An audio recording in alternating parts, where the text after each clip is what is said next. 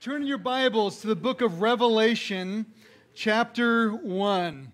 Revelation, chapter 1 is where we are beginning our new series this morning. Revelation, chapter 1. And I want to read for us just the first 8 verses is what we're going to start just scratching the surface on as we begin this new series. Last book of the Bible, Revelation. Here is what God's Word says to us. Verse 1, the revelation of Jesus Christ, that God gave him to show his servants what must soon take place. He made it known by sending his angel to his servant John, who testified to the word of God and to the testimony of Jesus Christ, whatever he saw.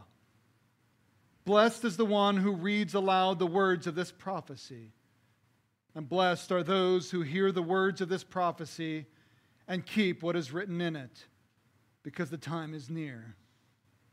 John, to the 7 churches in Asia, grace and peace to you from the one who is, who was, and who is to come, and from the 7 spirits before his throne, and from Jesus Christ, the faithful witness, the firstborn from the dead and the ruler of the kings of the earth. To him who loves us and has set us free from our sins by his blood and made us a kingdom, priest to his God and Father. To him be glory and dominion forever and ever. Amen. Look, he is coming with the clouds, and every eye will see him, even those who pierced him, and all the tribes of the earth will mourn over him. So it is to be. Amen. I am the Alpha and the Omega, says the Lord God, the one who is, who was, and who is to come, the Almighty. We are starting a new series in the book of Revelation, the book of the end times, the book of the mark of the beast, the book of the day is near. Certainly, maybe you noticed in verse 1, the word soon must soon take place, and at the end of verse 3, because the time is near. Revelation, the end times. When I think of the end times, I think of the deep theological song by R.E.M., the end of the world, it's the end of the world as we know it, and I feel fine.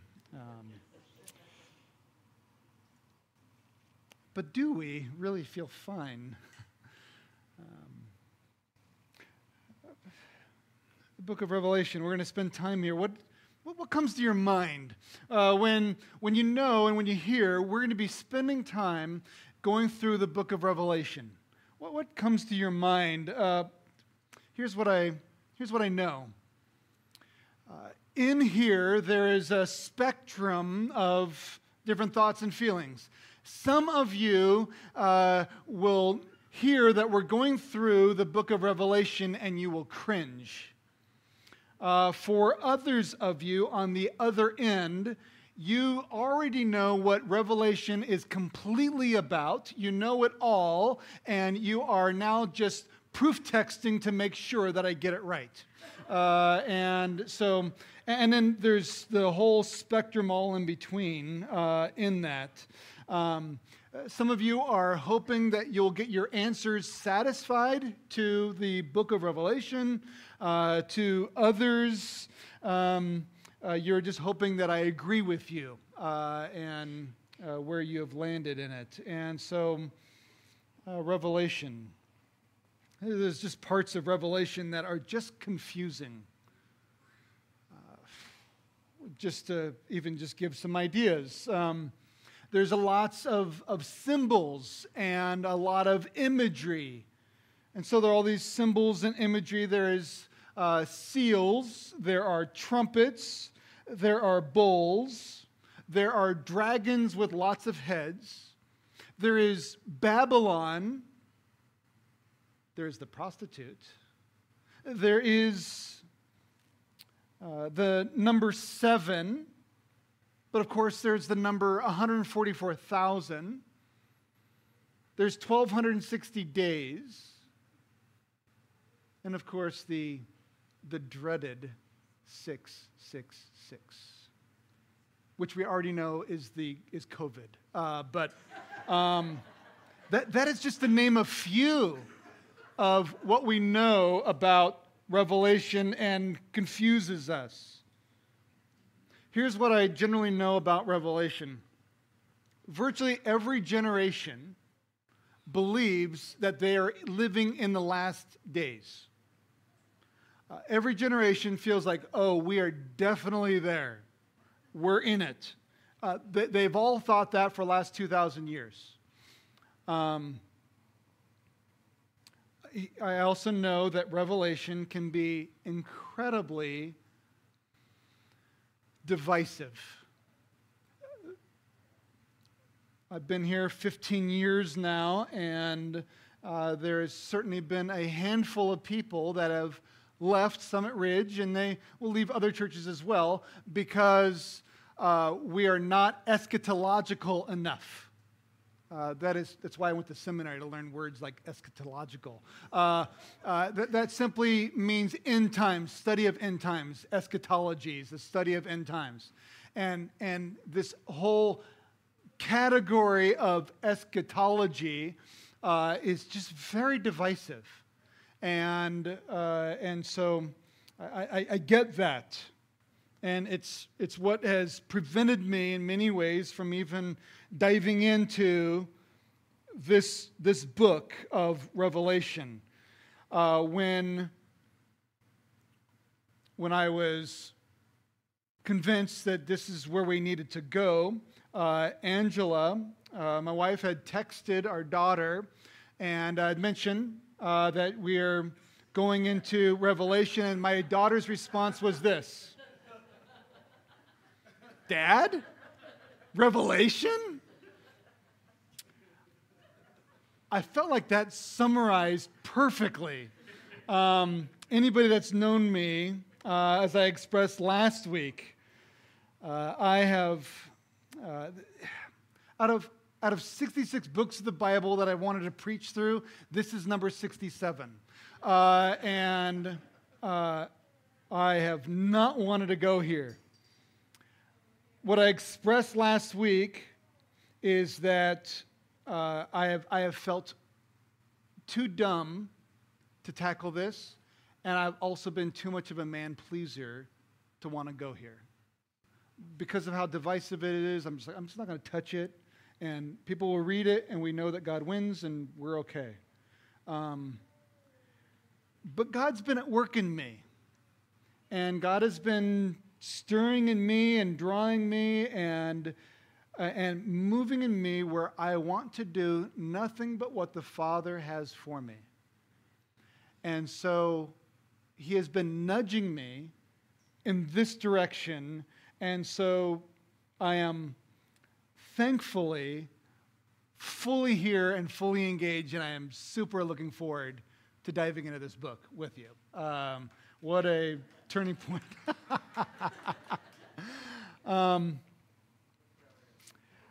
Thank you. That's just God's work. If anybody knows me, it's like, wow, God's working.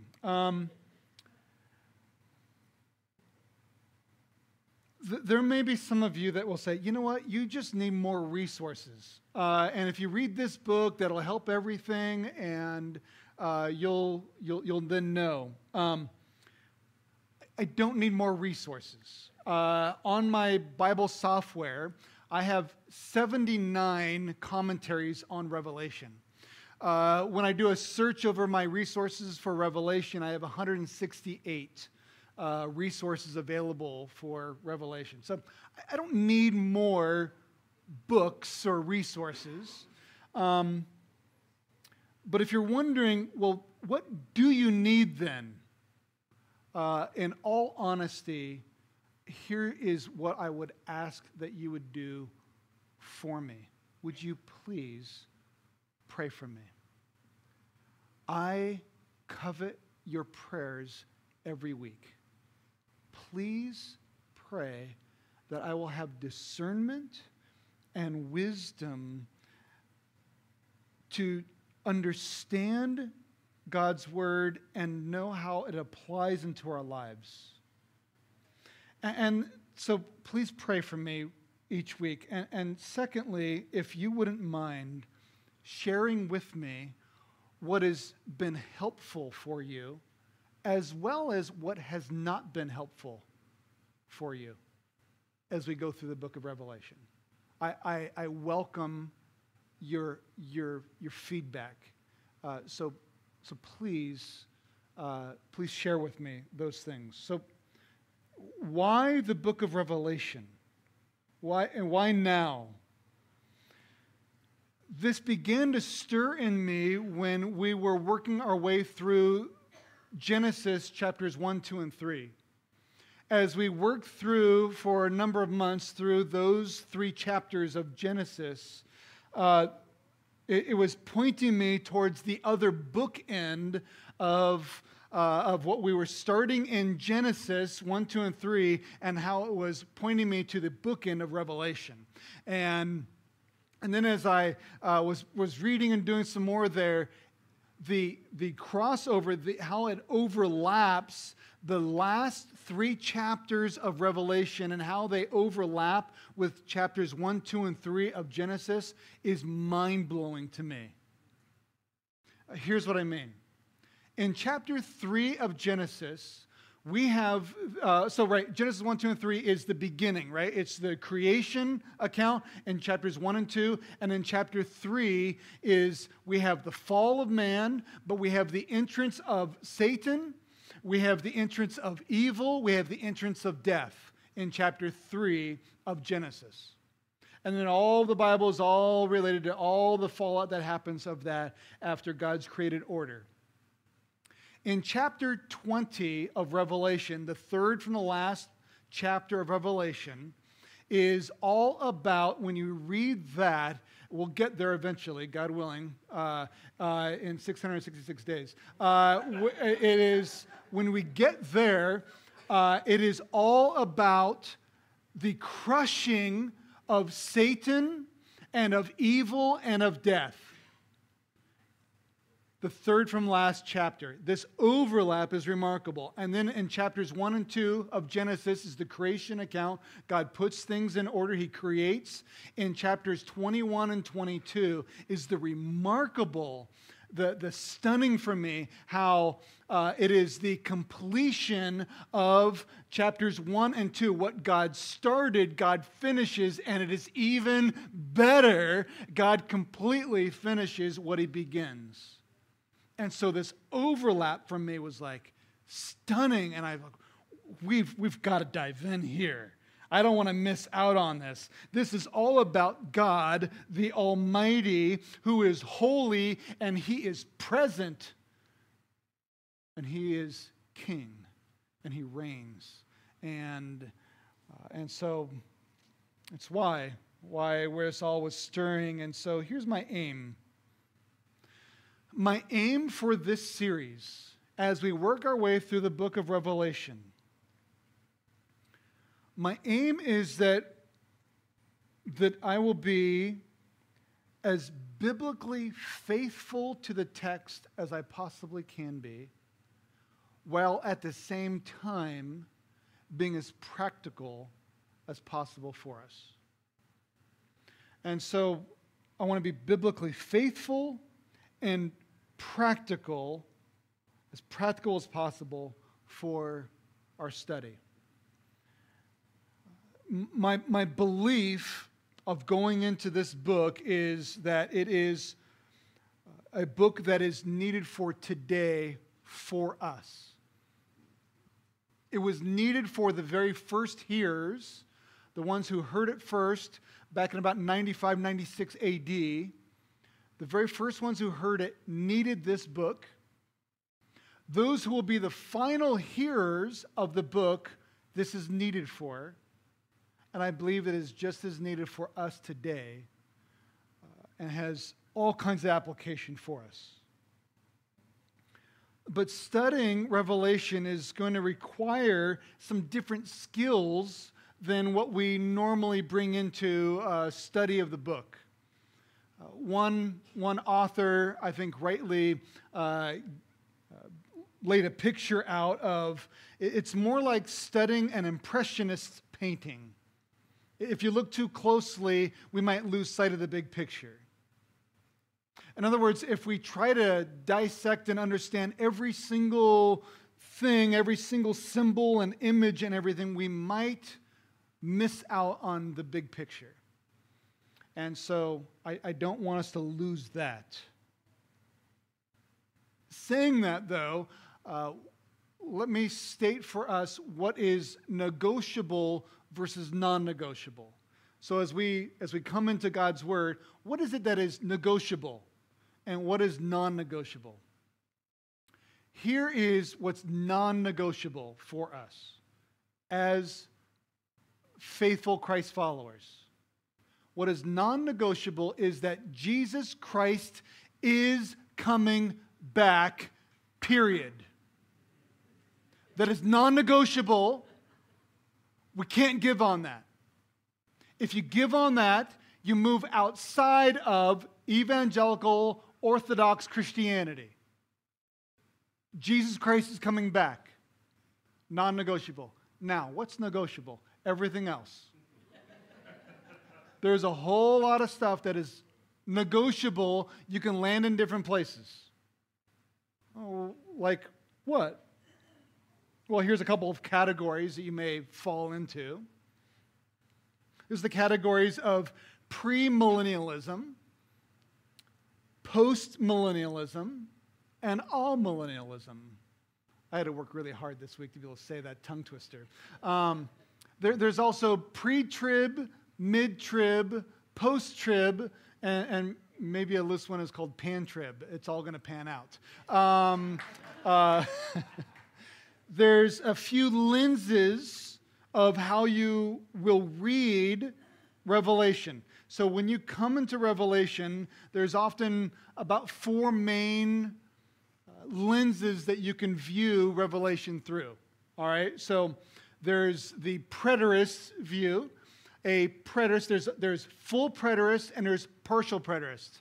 And let me give a kind of a one-sentence description for each of these. I'll probably offend you, whatever category you're in, because I oversimplified, but it'll just be a little helpful. So a preterist believes that basically Revelation is already fulfilled. That happened at the fall of Jerusalem in 70 A.D., and so this has already happened. And so that's what a general preterist would land at. A second category and lens that you can look at Revelation through is called historicism. Historicism. And generally, it's a straightforward read through the book of Revelation. It's a sequential roadmap for reading about history. And so that's historicism. A third category would be futurism. And this generally is that Revelation is all about future events. It is all pointing towards future events. And so if you are a dispensationalist, you are a futurist. So if you're wondering, like, I don't know where, if you're dispensationalist, that's where you land. You're a futurist. You see us all as future. Then there's the final one, a fourth lens, which is idealism. The idealist reads Revelation as symbolic conflict between the forces of good and of evil. And then with those four, you can kind of mix and match stuff. You may not land fully in one complete category. You may hold to this a little bit and a little bit of that, and so there's a little bit of mixing and matching within all of that. Here's what's really important. Here's what's really important. Outside of a full preterist, outside of that one position, so whether that is preterist, partial preterist, whether that is historicist, futurist, idealist, they all are within the umbrella of Orthodox evangelical Christianity. Meaning you can be a full-blown Christ follower and land in any of those categories and be okay. That's really important because it tends to be very divisive, and there tends to be you land there, and there's like this question mark of like, are you saved? Do you know Jesus at all? Yes. You can land in a different position, and it's okay. So cool the jets if it's too, so outside of full preterist. Full preterist is outside of Orthodox Christianity because they already believe Jesus came back. And so that's a problem. But besides that, so what do I do with all that? There's the 4 different primary categories. What do I do with all that? Where are we going to go? I firmly believe that I will have failed as your pastor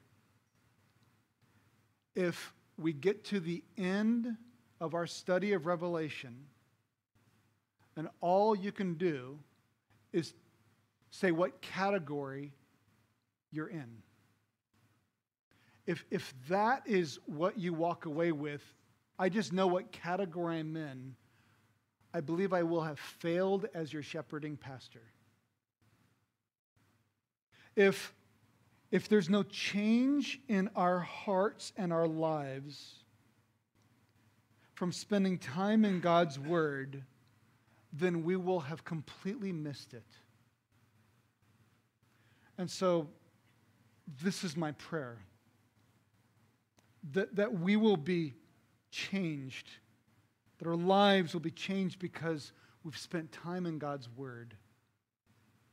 And so, that's what I do with all these different categories. They're important. If you need to come to a place and land in that, that's great. Do it. Do it unto the glory of God. But know that there's space to be able to come to a different conclusion, and that's okay. But we want to be changed by God's Word. I'm far more interested in the change than I am in what categories we land in. One more thing to know about in regard to Revelation. Revelation, that word, revelation, comes from the Greek word apocalypsis. We get the English word apocalypse from. Apocalypsis. It means to reveal, to make known, to take something out of hiding, to reveal. It's a revelation, to reveal something.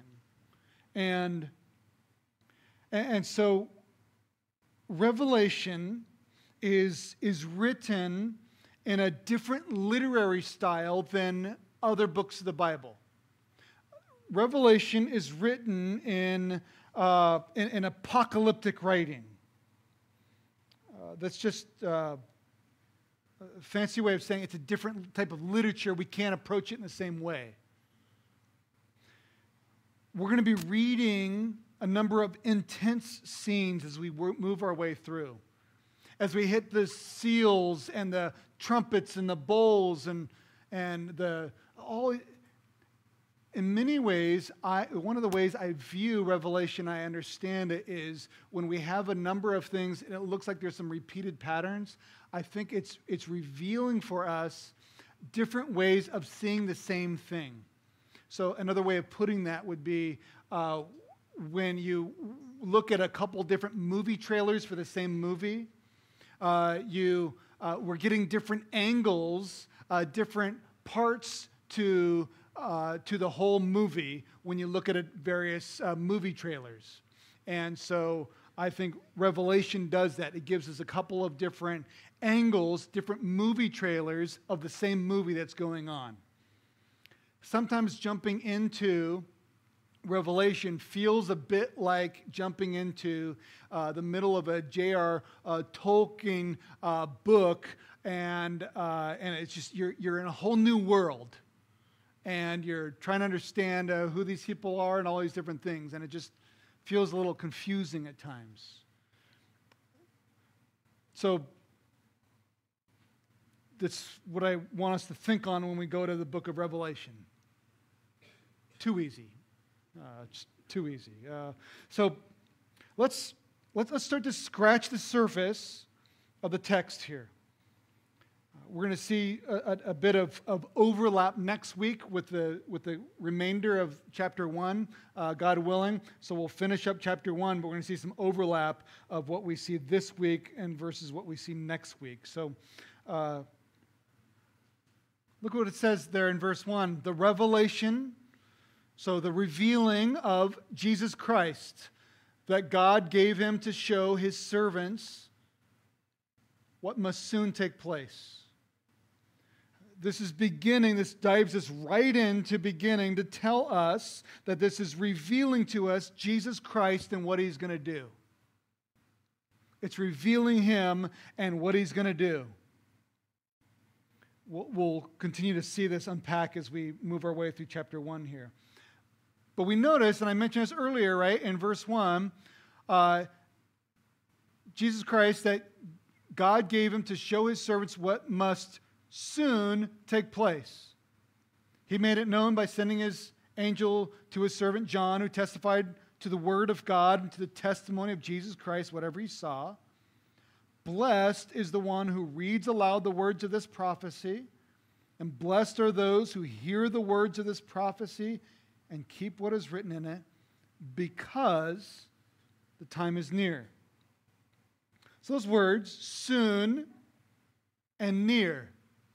It's coming soon, and the time is near.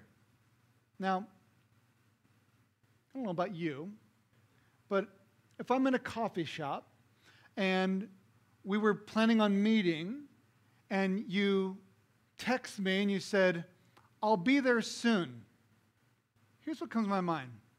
Oh, okay. You're about maybe 5, maybe 10 minutes late, and so we'll see you in just a little bit. You're near. I am not thinking if you text me that, we'll see you in 2,000 years or more. That's not what comes to my mind. What must soon take place? The time is near. What in the world? I don't think this is describing so much of a timeline as we tend to think, but it's drawing our attention to an urgency. There's an urgency. In other words, it is going to happen. It will take place. This is going to happen. God works outside of our timeline. He is not bound by my 5 or 10 minutes or my 2,000 plus years. He's not bound by that. But it will happen. He is going to fulfill what he says. And so there's an urgency with that. And then we see John. We'll see him a bit more next week. But John the apostle is writing, and I love what verse 4 and 5 says.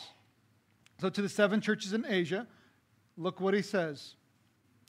Grace to you, grace and peace to you from the one who is, who was, and who is to come, and from the 7 spirits before his throne, and from Jesus Christ, the faithful witness, the firstborn from the dead and the ruler of the kings of the earth. So what is here in that sentence, starting from grace, ending with earth? one big long sentence, is a Trinitarian sentence. Do you see it there? Grace and peace to you from the one who is, was, and is to come, and from the seven spirits before his throne, and from Jesus Christ. There is a picture here of the Trinitarian-filled sentence here. And this is what God gives. We are just inching into this book here. And just in the very beginning here, we are just inching in to get a picture of who God is. God is the one who gives grace and peace. Grace and peace come from God. It's almost just like this little brain teaser. It's just the beginning start to who God is and who God alone is. What He gives. This is what you and I want and need. Grace and peace. He gives grace and peace, and God alone gives that. It is flowing from, it comes from God the Father, the one who is, who was, who is to come, and from the seven spirits before His throne, and from Jesus Christ, the faithful witness, the firstborn from the dead, the ruler of the kings of the earth. This is a gift from God that Jesus Christ gives, who is the faithful witness, who is the risen one, who is the ruler, who is the king, all wrapped up in here in verse 5, Jesus Christ. And then in between there, and from the seven spirits before His throne. Words matter. How things are written matter. And from. This is all one. It's coming from the seven spirits before His throne. What in the world is the seven spirits before the throne? Here we come across the very first of many times we scratch our head and go, seven spirits before, what is that? Most scholars believe that's a description of the Holy Spirit. I believe it's taken from Isaiah chapter 11, verse 2, and or Zechariah chapter 4, verses 1 through 10. Both of those passages, Isaiah 11:2 and Zechariah 4, 1 through 10, describe the Holy Spirit. What's coming in the Old Testament here. What's coming in the New. Both are referring to the Holy Spirit and seven spirits. Seven. Here we come across, second time here, the word seven. Seven is used throughout. If I recall, there's 55 uses of the word seven in the book of Revelation. Seven is a number of completeness. And so John is identifying the fullness of the Holy Spirit. Why do I come to this conclusion of it's the Holy Spirit? Because there's not seven Holy Spirits running around. What is that?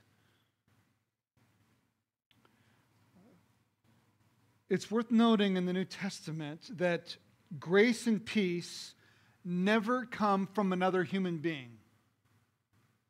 It's something that only God gives. It doesn't come from another human being. It doesn't come from an angel. There's not an Old Testament character who gives grace and peace. Moses doesn't, Elijah doesn't. There's not an Old Testament, and there's not any New Testament. The Apostle John doesn't give grace and peace. Paul doesn't give grace and peace. Grace and peace only comes from God.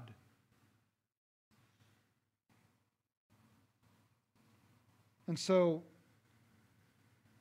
I take that as there's something going on, 7 spirits before his throne, the Holy Spirit, the complete, the fullness of the Spirit of God.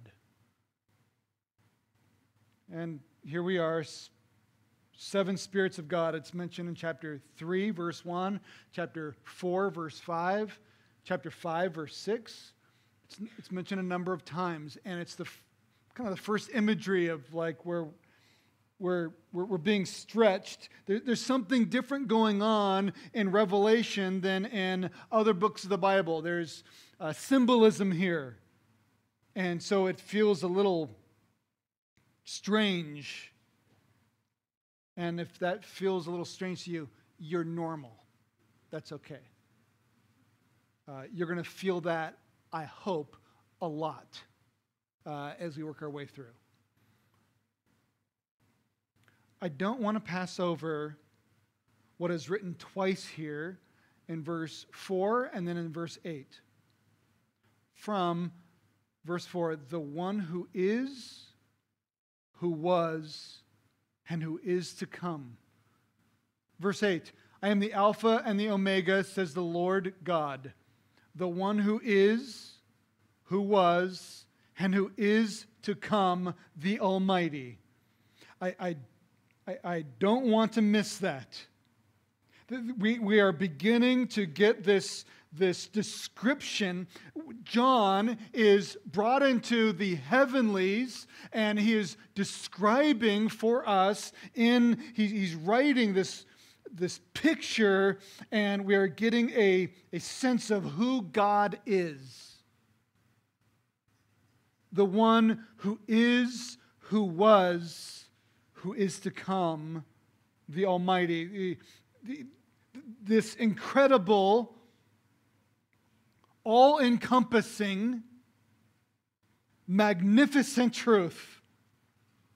This is the one who reigns, the one who is in complete control. This is the one who has it all together, the Almighty. The Almighty, the omnipotent one, all-powerful. The one, the God who has absolute power and control.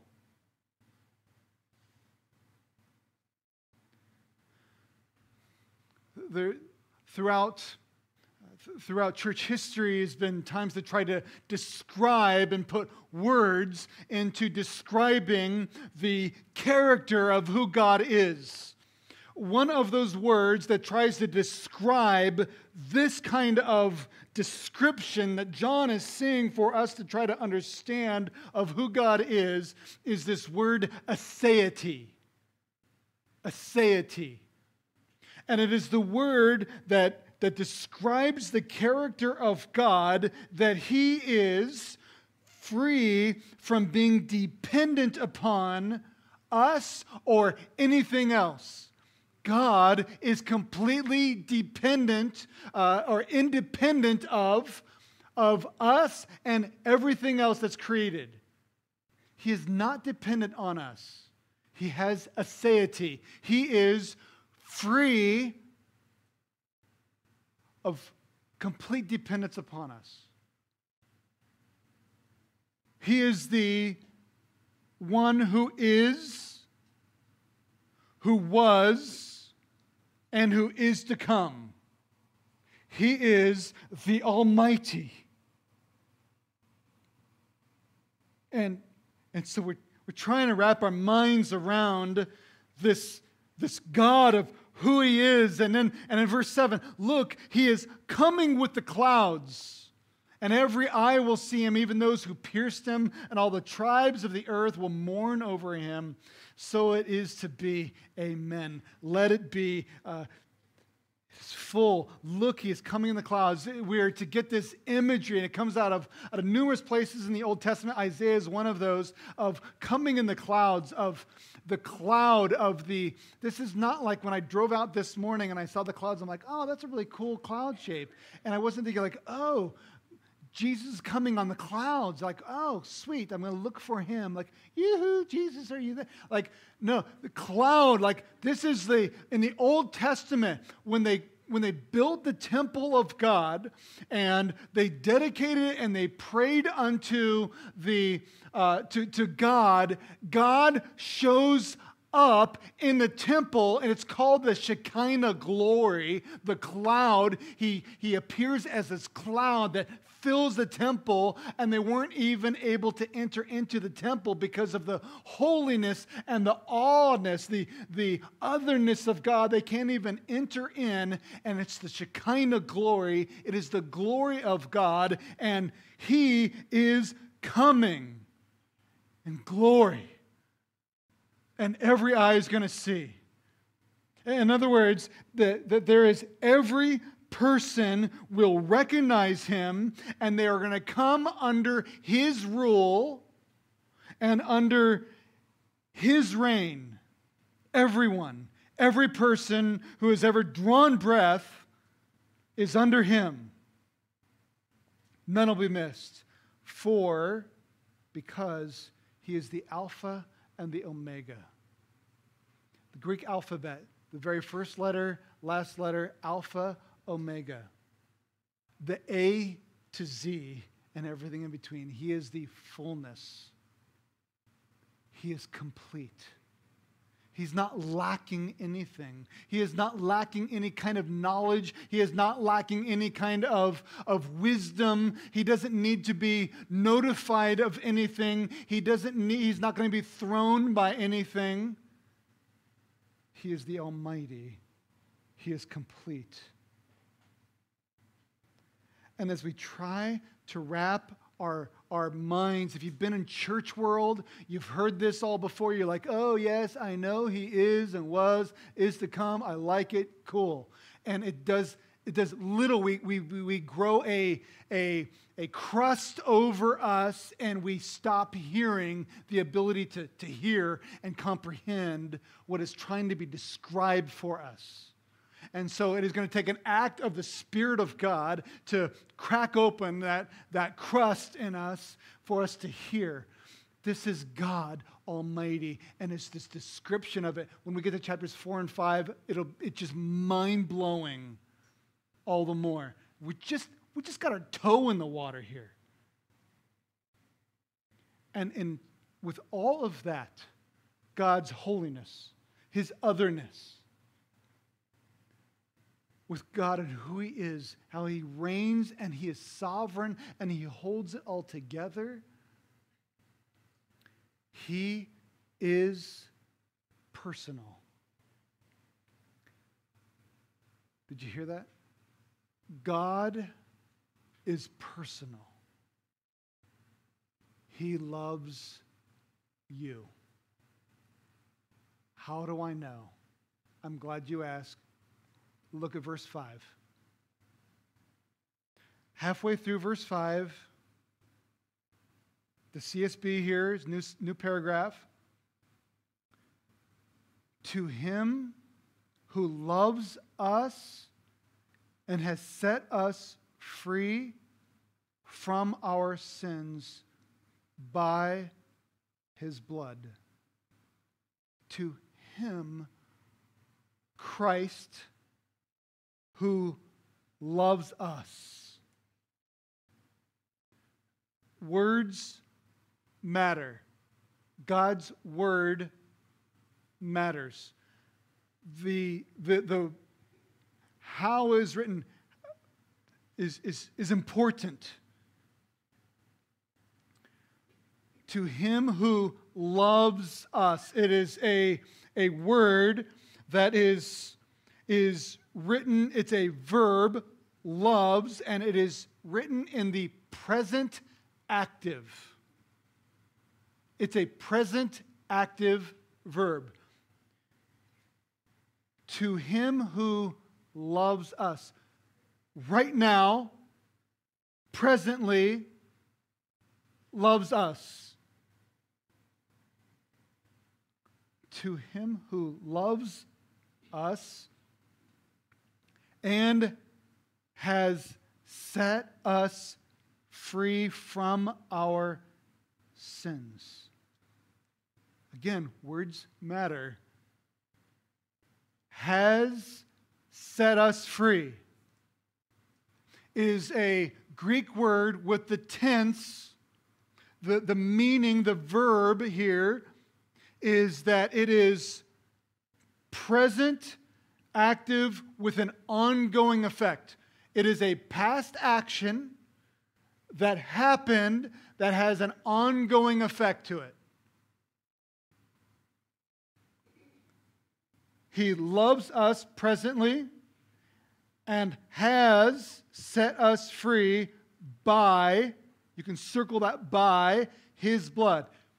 What he did on the cross was a past action that has ongoing effects for you and for me. For every single one of us who has trusted in Christ, who has been trusted in him, you are loved and you are set free from your sins. Oh, that we can spend one whole sermon on that line alone. Just that line alone. And I wrestled with that. And the only reason why we aren't is because I didn't want to spend 1,260 days in this book alone. We can spend 7 years. I know it's a perfect number, but this line, this sentence is a descriptor, is a shortened descriptor of the book of 1 John. It is a shortened description of the book of Romans. It is the gospel. To him who loves us and has set us free from our sins by his blood. Is there anything more personal than that? Oh no, God's so out there. No, he's personal. He touches our lives. He changes us. And so, oh, that we would just get this picture of him, what he's done, who he is. And so here, in just a couple of verses, we're getting more than we can possibly even just take in a moment's reading through. I opened this up again after reading through this number of times of the book of Revelation. I read chapter 1 again in my morning quiet time, and I sat there and I says, this is way too much for me. I don't see how we're going to be able to touch this. Who am I? We are beginning to get a glimpse into heaven. We are being invited to get a glimpse of the Lord. We're getting to start to recognizing the immensity of who God is. And it matters so much. It changes, it affects everything in your life. Where you land on this changes everything about what you will do. What you believe, where you land, what makes a difference of whether you are going to bother holding on to the Lord in the midst of increased suffering in your life. As suffering comes, will you hold on? Will you persevere? what you believe regarding who God is will determine that. Right down into the level, whether you pray or not, whether you will bother praying and inviting God into all areas of your life will determine based on what you believe regarding this and who God is. It affects all of that. Because if God is so out there and he doesn't give a rip about you, he doesn't care, then why bother praying?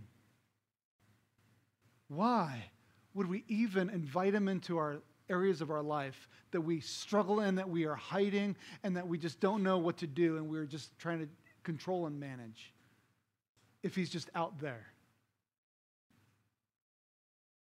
It affects all that massively. And so what are we going to do? Verse 3 says, "Blessed are those who hear the words of this prophecy and keep what is written in it." Keep. The idea of that word, keep, is that you will conform your life to it.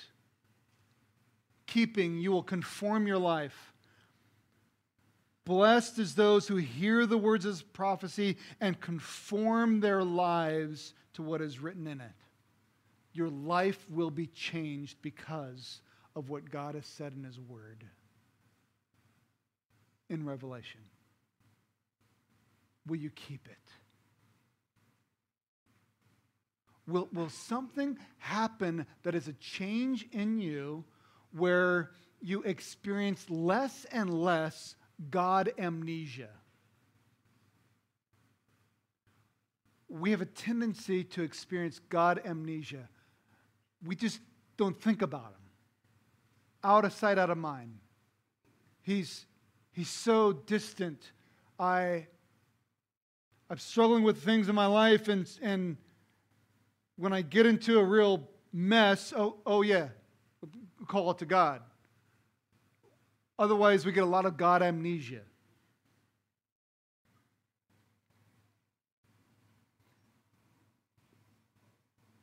But I don't want us to ignore the Almighty God, the one who lives, who reigns, who is completely sovereign, who really does hold it all together. And because of who he is, it affects the fact that I can't hold it all together. I can't manage it all. I try. But I'm a miserable manager of my life. I need him. I need dependence upon the Spirit of God who is personally at work. And so this means I invite him in. I let God do this work in me, and I let him in. This is my prayer for us.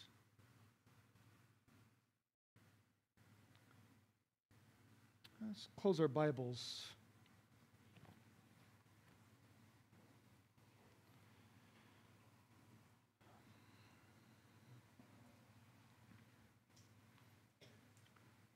What will you do with even just what we've read this morning? Will you will you conform to what God's word has said? What is it that the Spirit of God is stirring in your own life? How is he stirring? What is he nudging you in?